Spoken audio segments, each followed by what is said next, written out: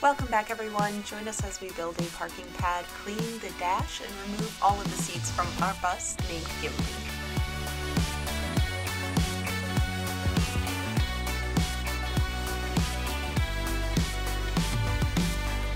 Hey, let's turn the lights low, the city don't need to know.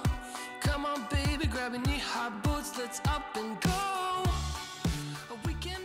So last week we made it safely home and parked Gimli in our driveway. We knew that wouldn't be a permanent solution, so we immediately started to work on a parking pad. So, here she is. Parked in the driveway.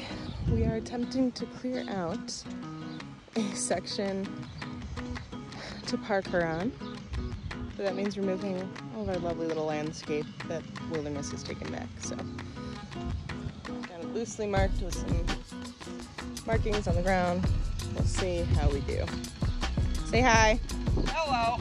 So we started to clear out the side yard that had been really reclaimed by nature over the years since it had been first installed when the house was built back in the 90s. What we didn't count on was the amount of utter crap that was buried in the dirt there.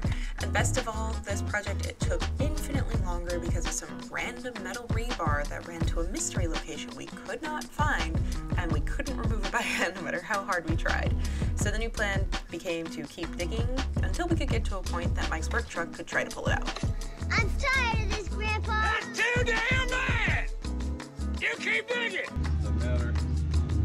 Also wrapped around it, which means I don't need a slip knot. A few moments later.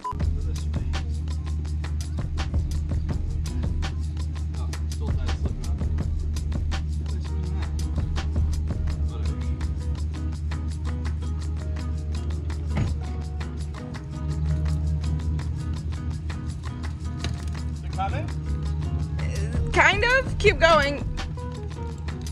Oh, keep going. What? Oh, I think that's it. What happened? The metal broke. It broke? Yeah, but you got some of it out. So with that, we put the excavation on pause for the next few days. I went to a tattoo appointment, and Mike ended up forging ahead on his own and started to take out all of the bench seats while I was away.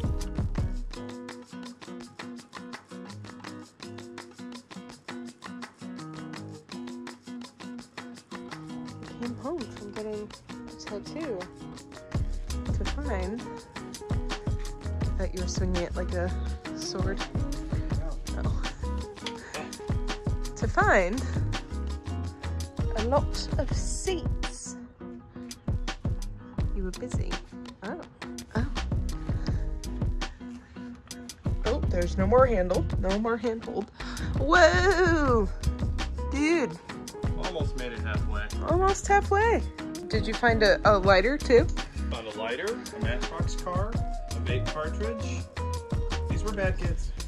They got good taste in matchbox cards. Not that good. Where's the car? Damn, dream car right there, babe. Nissan GTR. Sure, yeah. And enjoy. Damn, not even name brand jewelry. Just think, babe, maybe there'll be a couch here. Or maybe it'll be a kitchen. We don't know yet. What if I stab? Oh, she's doing.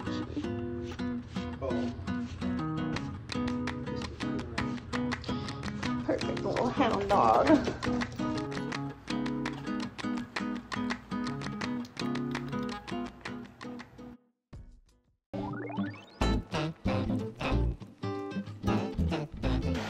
Show me the tire.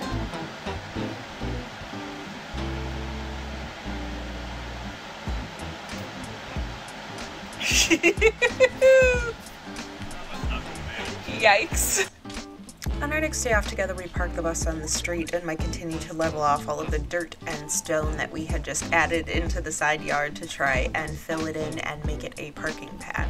Those flagstones that were in the wheelbarrow went to our neighbor's house to add to their beautiful natural prairie landscape, and I wanted to clean off some of the dust on the dashboard and get into these really satisfying little nooks and crannies before we started into the demolition phase, because I wanted to see what shape the dashboard was in. I really love to incorporate this in our finalized design, but even in 2022, we don't have anything set in stone, so this cleaning was definitely mostly just for the satisfaction. Here's what our seat looks like before. It doesn't look bad in video, but in person it's very dingy, so you can definitely use a deep clean. So let's go.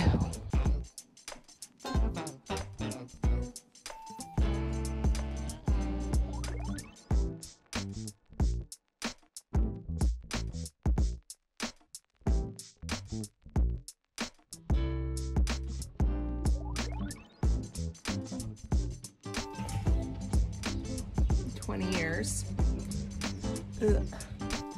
Apparently most of the time that I spent working in the bus was facing away from the house, so when I turn around I managed to see that this weirdo... Can I help you?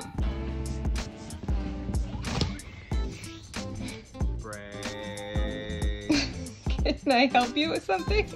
Managed to get all of this done in like a day. He made a whole ass parking pad by himself in like a day. And you wanna know what I did? I helped.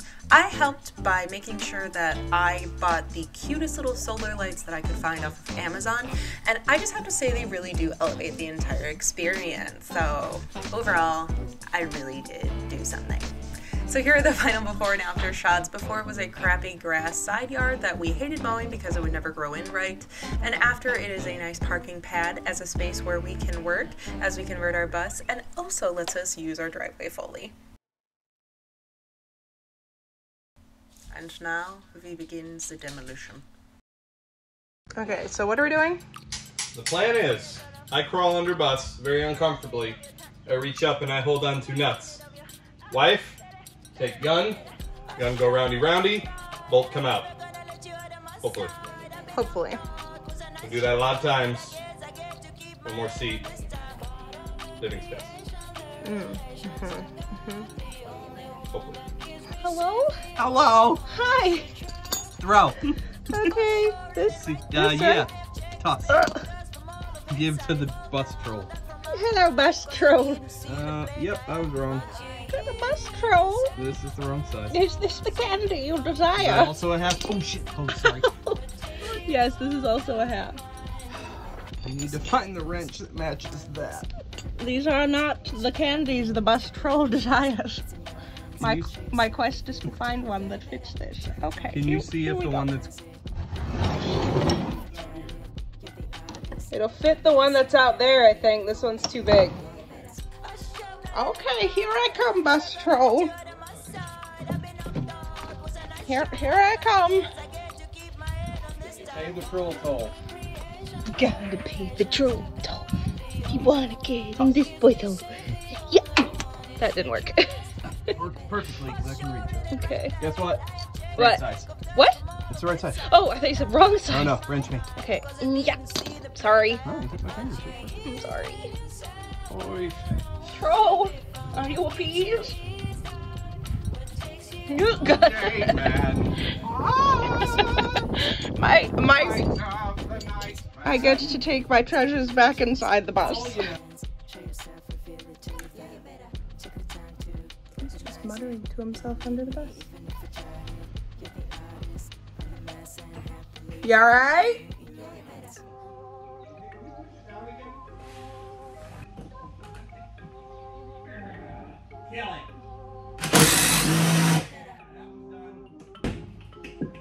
Hey! It worked!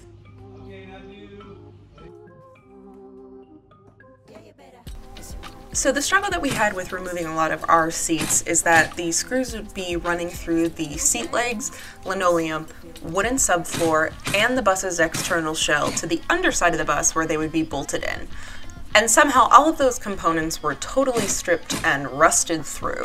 So, since they kept breaking off on us, our new plan was to have Mike go underneath the bus, provide a counterforce to the impact drill, and then we could break it off and Mike could hit it to expose a bigger portion that we could then pull out like a toothpick out of a sandwich.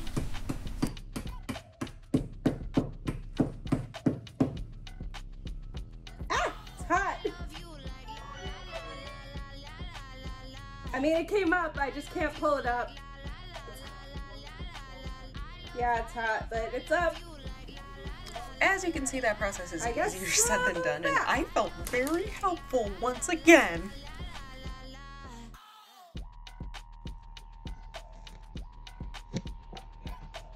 Hello? That's terrifying.